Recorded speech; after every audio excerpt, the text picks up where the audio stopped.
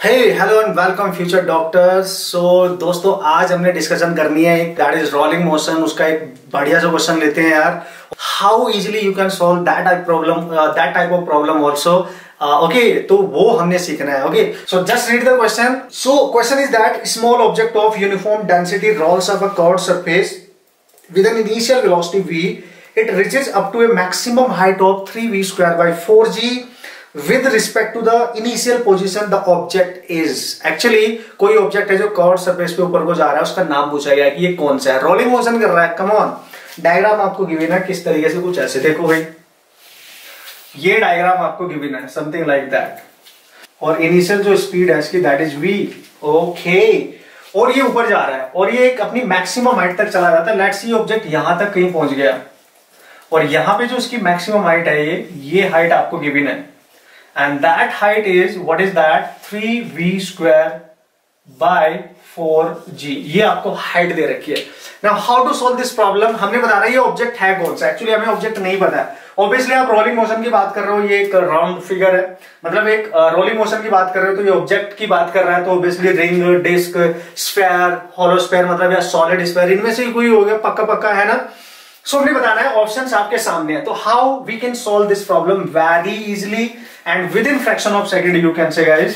So v फंडा, तो यार v फंडा है क्या, देख भाई ध्यान से क्या करना है, इसके अकॉर्डिंग क्या करना है। Let's see, you just take the coefficient of v square by g।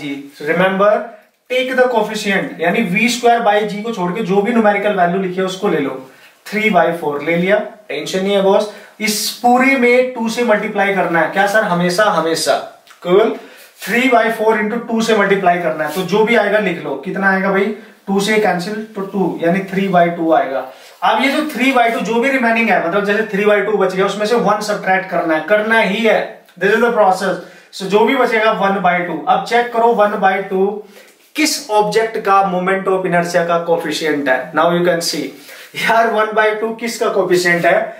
अगर आप ध्यान से देखो, डिस्क का मोमेंट ऑफ इनर्शिया क्या होता था, और सॉलिड सिलेंडर का दैट इज mr²/2, और ये 1/2 इसका कोफिशिएंट है। मतलब डेफिनेटली या तो ये डिस्क है या ये सॉलिड सिलेंडर है। कुछ नहीं करने की जरूरत है, you just check out this concept, you just check out this fundamental trick. और ये 1/2 mr² डिस्क के केस में होता है हाफ केवल, तो ये हाफ है, तो इट मींस डिस्क या तो डिस्क ऑप्शन में है या solid cylinder. You just check out the option, so I think disc है, सो disc is the correct answer.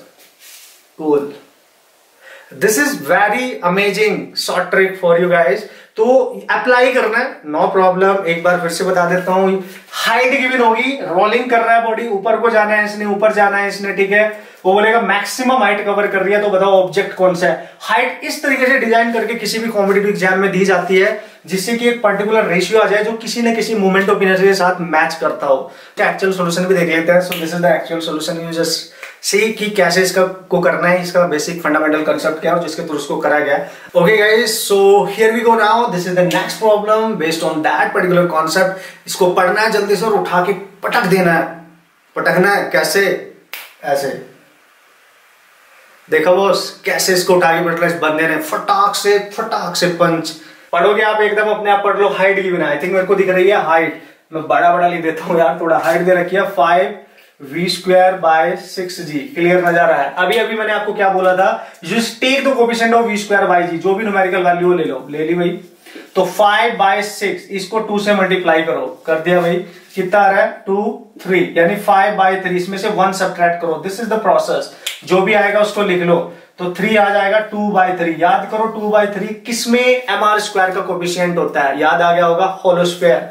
Remember you, hollow sphere का मोमेंट ऑफ इनर्शिया 2/3 mr² होता है दोस्तों। तो इसको छोड़ के ये कोफिशिएंट है, तो 2/3 किसका में कोफिशिएंट है mr² का? 2/3 that is hollow sphere. So what is the name of the object? What is the object? Actually वही पूछा गया है। So object is hollow sphere, you can see. तो इसी से direct you can solve the problem. That is hollow sphere. Okay. No lengthy calculation, nothing. Okay. So ये थी आपके amazing trick to solve this type of problem, guys. That is important as well to आपके exam में आने के लिए questions बहुत ज्यादा इंपॉर्टेंट माने जाते हैं। Okay, and all the best.